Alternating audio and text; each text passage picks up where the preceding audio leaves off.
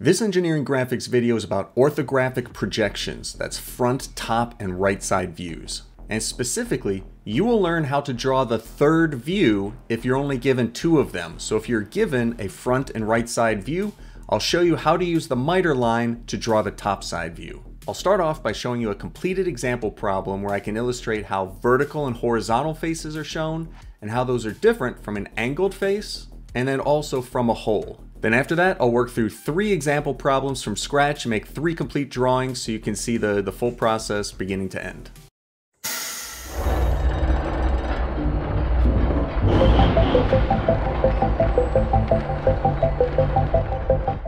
I'm Dr. Bernard, engineering professor.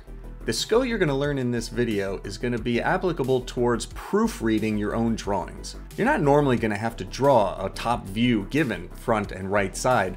Normally you would be provided all 3 projection views, but you need to check them for mistakes. And so being able to create a complete view from scratch will show that you understand how all 3 views will relate to each other, and that will help you actually find individual lines that are missing when you actually go to make your own complete set of drawings later on. So we'll start off with this picture of a birdhouse, and I want to first talk about vertical and horizontal surfaces, angled surfaces, and holes. A vertical or horizontal surface on one view will be an edge on another view, meaning that it'll be a 2-dimensional shape on one view, but just a line on the other 2. And one example on this birdhouse is this front square area. So this front square, that right side that I just colored in blue there, matches up to this line on the right side view. And you can figure out where this will go on the top view using the miter line. So this 45-degree angle line is the miter line. And in order to line things up between the right view and the top view, you would just trace a line upwards and then left in order to see that this dashed line is what corresponds to that front square face. So that front square face of the birdhouse corresponded to an edge on the right view and to an edge on the top view. And by tracing those lines back down from the top view, we can see that the top view left and right border denote the left and right edge of the line on the front view.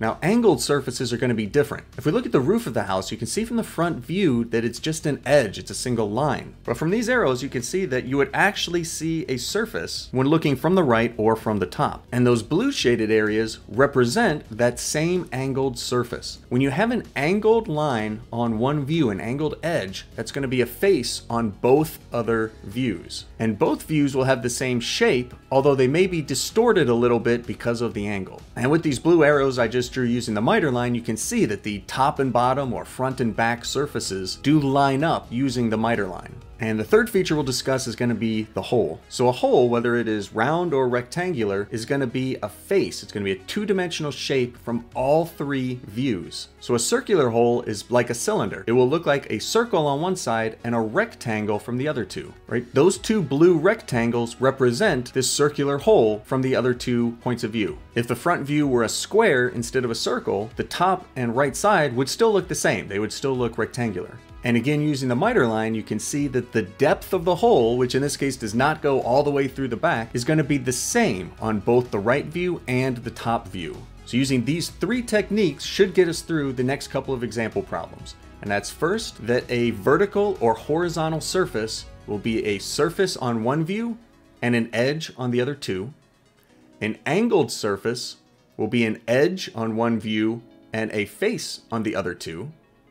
And then a hole will be a face on all 3 views. So before I can draw the top view, the first thing I'm going to do is set up the miter line. And for this drawing, since this vertical distance does not match the horizontal distance, the miter line is not going to be a single 45-degree line starting from this corner. As you can already tell by looking at the drawings, right, that's not going to match up. Since I'm already given a bounding box, I can find where the miter line is going to start and stop by matching up edges on the top and right side views. So this purple line is going to be the line that I'm going to reflect over to make sure all the dimensions line up between the right view and the top view. So if there were some angled surfaces in this drawing, I would probably start with those first, but since there's not, we're going to move on and just do the horizontal and vertical surfaces. So we'll start off by looking at the front view, and we can see there's this large surface in the middle that goes all the way from the top of the drawing to the bottom of the drawing. So looking over on the right-hand view, we're looking for an edge that goes all the way from top to bottom, and we can see that it's going to be right at the very front of the drawing, and so that big surface is going to correspond to an edge on the bottom of the top view. So remember, a vertical surface will will be a face on one view and an edge on the other two. So now looking at this surface, I'm going to look over to the right-hand view for a vertical line that is this height in this location. And this time I'm going to find this dashed hidden line that's going to represent that face. And so I can place that red line on the top view that's going to represent that face. This width on the front is what gave me the length of the face on the top view, and then the depth on the right-hand view as to where that dashed line is located showed me how far up on the top view it would need to be placed. So now we'll look at faces on the right-hand view. So we've got one lower box there on the right-hand view using those solid lines, and those correspond to this face here over on the front view. So I can use that then to line up to the top and see that there's going to be a line all along the right-hand side, again, because on the right view it goes the complete depth. I can do this similarly for this red face that I'm drawing now. Looking over to the front view, I can see that that corresponds to this edge here, and again, since it goes the entire width of the right view and is located at that point on front, I can see that there's going to be a vertical line on the top view at that location. Again, a vertical face on the right view is going to be just an edge on the front and top views,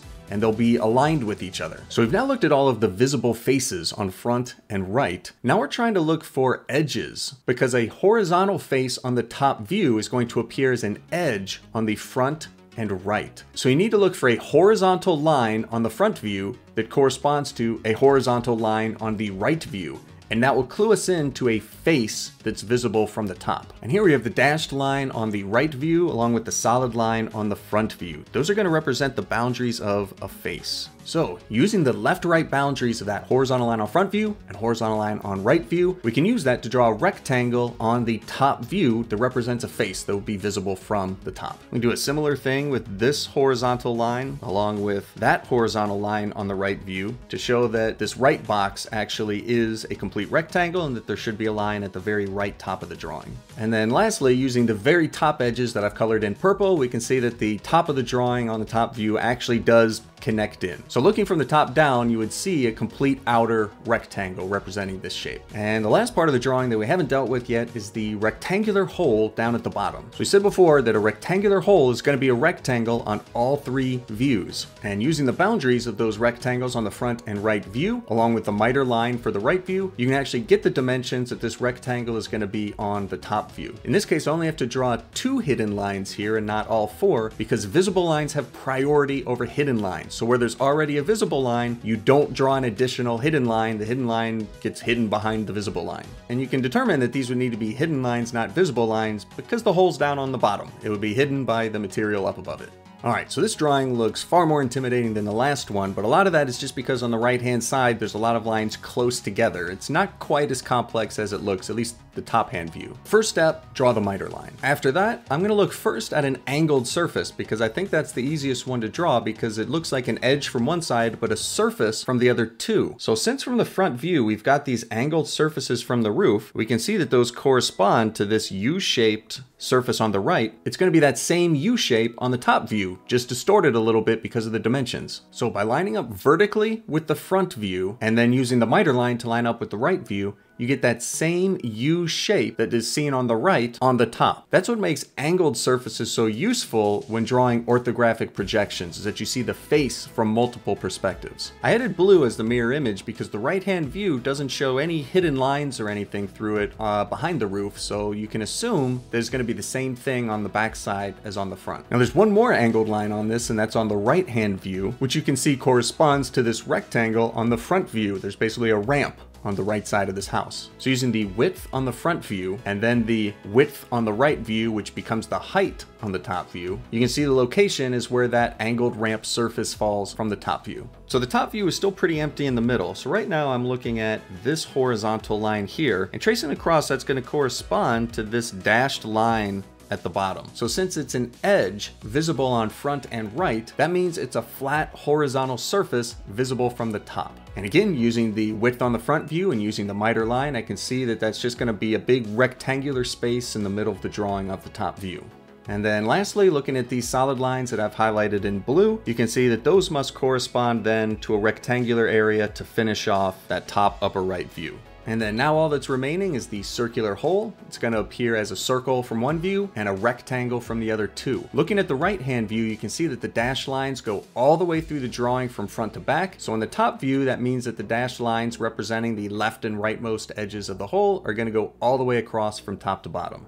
Now, since it looks like the center line is directly beneath the peak of the roof, I'm not going to draw a center line there because it would be beneath that visible line. And even though there's a cutout there in the center of the roof where the peak is missing, it would still add more confusion than clarity to add a small mini center line there in the middle. So again, just not going to draw that center line at all. So a complicated drawing like this, start with the angled lines first, since you can use the surface visible on the other one to see what that surface should look like on your missing view. Then try and find your horizontal and vertical surfaces and go back at the end and do your holes last. So this time, given top and front, I'm asked to draw a right side view. And again, I start off by drawing the miter line, and then next I'm going to look at angled surfaces since those already give me a shape, and then I'll draw the shape on the right side view. I'm going to start with this blue surface you can see on the front view corresponds then to that red shaded surface on the top. So it's kind of a weird shape, but as long as you use all four of those lines and the miter line to reflect them down, you can extend and draw that same shape on the front view, where you can note that the higher point, which is then further left on the top view, is wider than the narrow point that is further to the right. I'm going to repeat this process one more time for the underside of that overhang, which corresponds to that large blue shaded area. To identify the boundary for that region, I just traced upwards from that corner to find that it corresponded to that dashed line on the top view. So then when drawing in this shape on the right hand view, you can see it does not quite go the entire width of the shape, because on the top view, this section is not quite the entire height. Now we've got two angled lines on the top view then we can use, and this purple line corresponds then to this large shaded purple region. And by extending arrows for all of these key features, we can see that this purple shape fills in that gap there on the left. And I doubled up this purple line on the right hand view there for a second just to show that this pointed region, right, is still here. That's this pointed region on the front hand view. So this large purple shape on the front view is the same shape on the right.